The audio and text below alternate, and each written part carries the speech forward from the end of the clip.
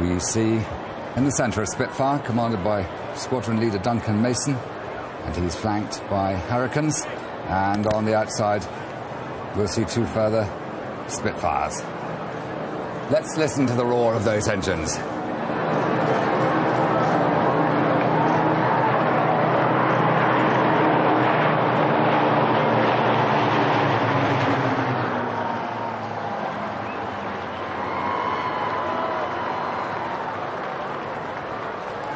And memories for the Queen's generation, who would have heard those aircraft flying over regularly and the dogfights that took place. And so many people looking now at the past and the present.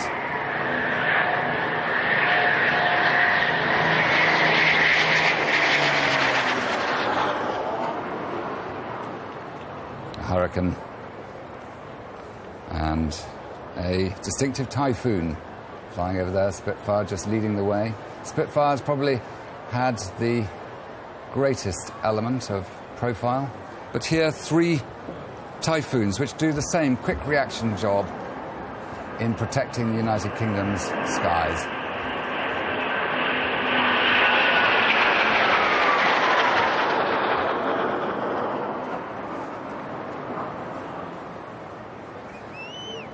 And following that, the Royal Air Force, who are forming the guard in the forecourt below Her Majesty the Queen, will prepare to fire a feu de joie as the aircraft turn back towards Coningsby and to their various stations.